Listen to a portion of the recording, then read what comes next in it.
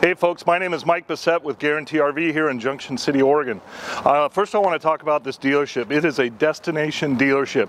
We've got a restaurant, we've got laundry facilities, we got an RV park, and most importantly, we have service 7 days a week. Nobody does that. What I have in front of you right here is a 2018 Northwood Arctic Fox 29 5T. These are built in La Grande, Oregon by Ron Nash. Started in 1993. They're built in Oregon for our inclement weather. Lots of diamond plate up on the front. This will protect you from rock chips. We'll go down the side. Really big storage area, all pass-through storage.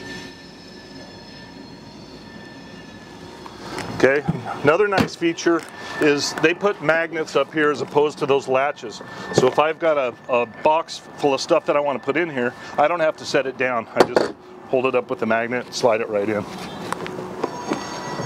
Power awning, it's all electric, LED lights.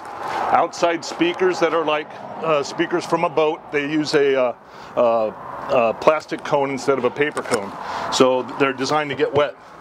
Let's take a look inside this one. It's really nice. So as you can see, it's beautifully laid out. Thomas Paine collection furniture. Big window in the back. I could just imagine being on the Oregon coast looking out at the ocean.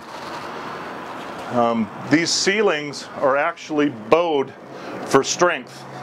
16 on center. They've got support all the way down. Hard surface countertops. It's kind of a neat feature here.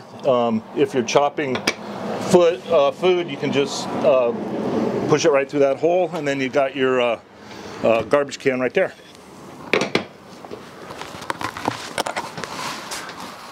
It's got a fireplace, and these are actually functional. They're like a cadet electric heater. They'll heat this whole area in addition to your propane. Flat screen TV. Let's take a look upstairs. The bed's in the slide out. It's a big king bed. See, lots of room. These guys think of everything. They even got cedar lined closets. Give you some additional Arctic Fox chairs, Arctic Fox blanket. If you're interested in this coach, please give me a call. I live here in Junction City, and we'd be more than happy to take care of you. Thanks.